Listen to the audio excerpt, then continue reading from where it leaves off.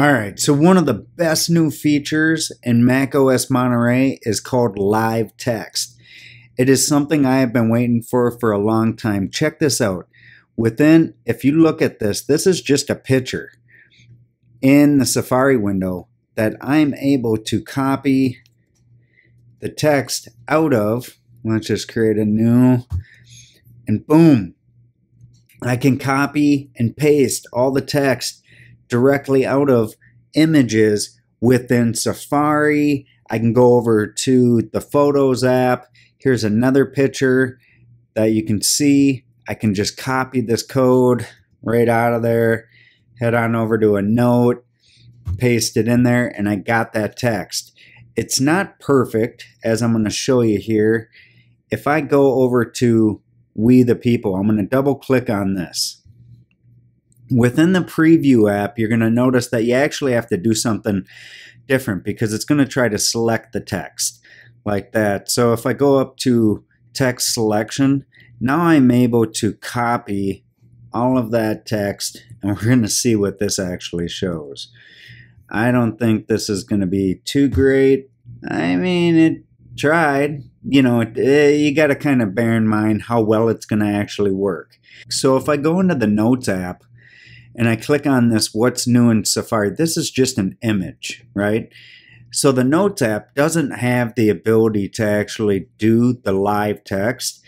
But what I found is what's even easier is I just hit spacebar and I open it up in Quick Look, and now I can just copy that text right out of there, right? And get it all, copy it, and just paste it right below.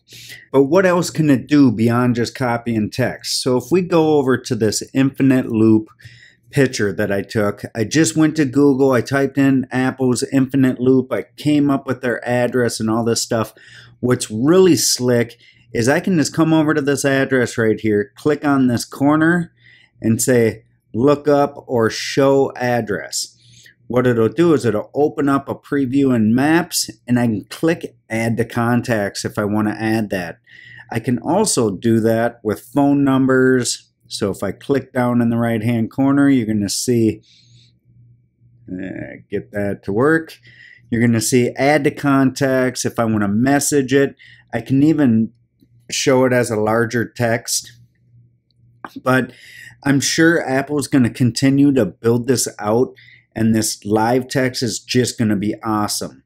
One thing to note, it doesn't work with all third-party apps, right? So if I click on Google Chrome, this isn't going to work. It just acts as a picture. It doesn't have live text built into it yet. So a lot of third-party apps might not work at all for a while.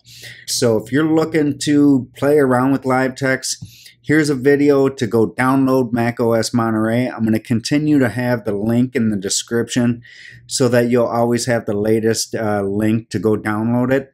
And also, if you want to check out this video on shortcuts, which has also been brought over to macOS Monterey as well. You guys have an amazing day.